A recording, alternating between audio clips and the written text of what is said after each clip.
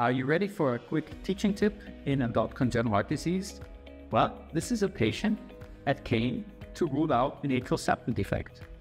And of course, everybody says you should use a subcostal view to see an ASD, but this is the image quality we got in this patient. So what are the alternatives?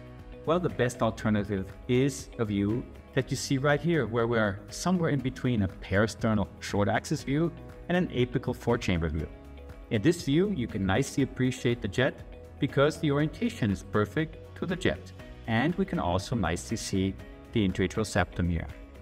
One additional important point, in some situations you have problems to differentiate an ASD from the inflow of the IVC. Take a look at this view here. This is the ideal view where you can really nicely see that the flow of the IVC bounces off the interatrial septum and does not cross, or there is no connection between the left and the right atrium. So also use this view if you're not sure if an atrial septal defect is really present. So these are some of the tips that we give in our courses, and if you want to follow us, click here.